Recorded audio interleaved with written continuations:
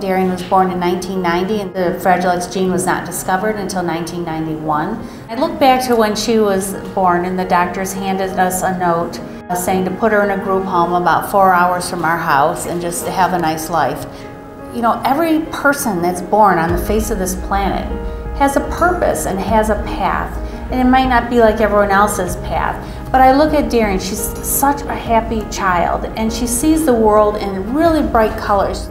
She chose the dragonfly painting to submit. She draws and paints in just colors that make you smile. She has been such a joy.